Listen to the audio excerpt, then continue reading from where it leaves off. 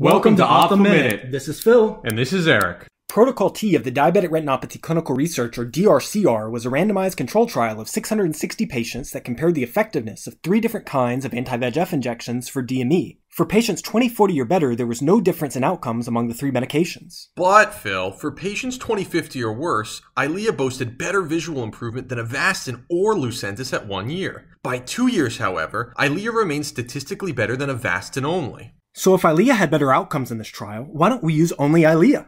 Well, Eylea is much more expensive, especially compared to Avastin. This can be a huge obstacle for some patients. Great point, Eric. So instead of starting with Eylea, is it possible to start with Avastin then switch to Eylea if the desired result is not achieved? Maybe. Protocol AC is an ongoing trial assessing just that. It's exploring if starting Eylea after initial Avastin will affect long-term visual outcomes.